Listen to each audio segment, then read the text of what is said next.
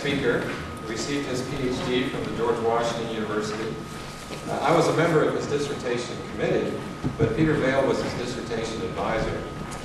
My first reaction upon reading his dissertation was that it would likely increase conflict among the various fields within system science. The reason is that it is possible to disagree with some of the judgments about which fields emphasize which concepts. Nevertheless, I found his ideas novel, intriguing, and useful. A year ago, in a talk in Vienna, Austria, I referred to Eric's study in a lecture on the history of the cybernetics movement in the United States. In the question and answer period, most of the questions concerned Eric's work. That experience persuaded me that the basic ideas in his dissertation need to be more widely known in the systems and cybernetics community. So here he is to present them. Well, it's a pleasure to be with you all this morning. My name is Eric Dent, and I'm at the University of North Carolina at Pembroke. And the title for my talk this morning is The Underlying Assumptions of Several Traditions in System Science. And I've tried to put on this first slide the premise of all of my remarks this morning. Now, systems approaches do share a number of philosophical assumptions that aren't widely shared by a lot of other sciences. Jackson, for example, has suggested that they all share holism as a philosophical assumption. At the same time, Dr. Ubbleby and I have published a paper in which we demonstrate that the major ideas of systems theories have really been developed somewhat in isolation from each other. The major leaders in these different strands of system sciences were often aware of each other, but for the most part attended different conferences and didn't otherwise engage in other collaborative efforts. Now, there may be a number of reasons why this is the case, but the premise of my talk this morning is that one of the reasons could be that there were major philosophical assumptions in which these different strands of system science differed, so that it was not easy for them to find common ground, and that there would be differences in philosophy among groups such as, say, operations research and general systems theory.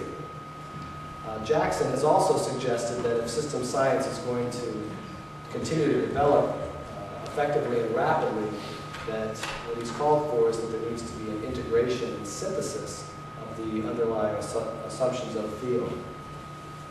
So what are the kinds of assumptions that I'm talking about? I've gathered long lists of the various philosophical assumptions on which people may take different stances, and these 8 will be those that I'll refer to later in my talk that were part of a particular study. But I've gathered a whole long list of things that would include others, such as assumptions about competitive or cooperative dynamics, how paradox is treated in your assumptions. And in one of my papers, what I did was to do an analysis that concluded that there are 3 major philosophical assumptions that tend to form an individual's overall worldview. And those 3 have to do with observation, whether or not you assume that the inquirer can be objective in observation, as opposed to being perspectival. And I really like that particular word because I think its connotation is that someone has a perspective from a particular viewpoint. Secondly, whether or not someone takes a holistic or a reductionist perspective. And thirdly, having to do with causality. At one end of the continuum, you might have the notion that entities can be discretely identified and that there are direct and linear causal relationships between them. At another end, you may have mutual causality, the assumption that you cannot discretely disentangle a cause and effect, and that if you were to draw causal arrows, that they would go in both directions. In another one of my papers, I distinguish between what I refer to as the traditional worldview, or TWV, and the emerging worldview, or EWV. And the traditional worldview makes the assumptions along the 3 constructs that I just mentioned of objective observation, reductionism, and more direct causality. The emerging worldview makes assumptions of perspectival observation and holism and mutual causality. But as I dug a little bit deeper into the philosophical assumptions, it seemed to me that you really couldn't describe it quite as cleanly as that. And so I then came across this notion of a polarity from Barry Johnson's work. And I think that a polarity is really a more accurate way to think of it. And typically the traditional worldview assumptions emphasize, sometimes almost exclusively, just one side of a polarity. Whereas the emerging worldview assumptions really recognize that there is a polarity, which is, the definition of that is a pair of interdependent opposites. So if you were to assume mutual causality, for example, it doesn't mean that you're excluding the possibility of there being linear relationships between variables in some localized instance. It's just that you're saying that's not the only thing that you're making assumptions about pertaining to philosophy around causality. What Barry Johnson's work has suggested is that if you look at a polarity graph, which is what I have here, you see in red reductionism on the left and holism on the right. But a polarity graph has the advantages of the poles listed in the upper quadrants and the disadvantages listed in the lower.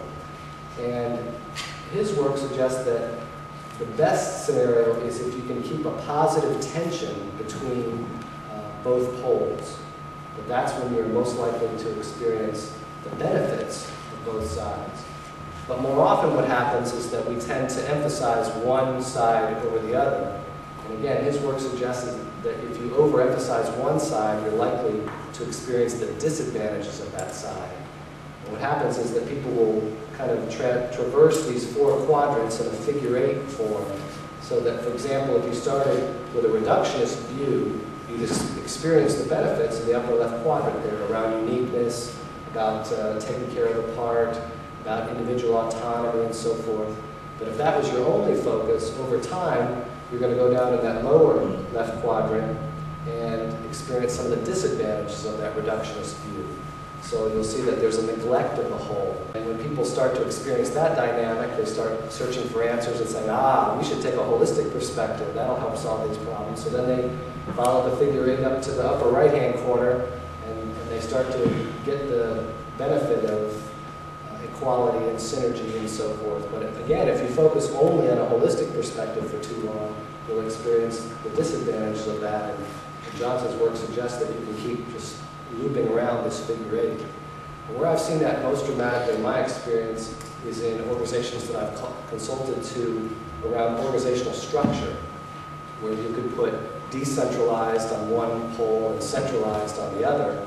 And you have an organization that's centralized, and they realize that they're not dealing with the unique features of certain customers, and employees' creativity may be stifled a little bit, so some bright manager comes along and says, well, let's decentralize the structure. And they start to get the benefits that they weren't getting previously. And everyone's happy for that for a while, but then they start to experience the disadvantages, and probably the manager changes, and the next one that comes in wants to make some improvement, immediately sees these disadvantages, says, let's go back to, they won't even know the history perhaps, let's go to a centralized structure. And I've been with some organizations in a consulting or otherwise capacity for about 20 years and seen them kind of go back and forth about every 18 months to 2.5 years as they just continue to circle through a polarity chart like that. What I'd like to share with you now is to go into a little bit more depth about the three major constructs that I mentioned. And the way that I want to do that is through a series of visual images. And so this one is for mutual causality.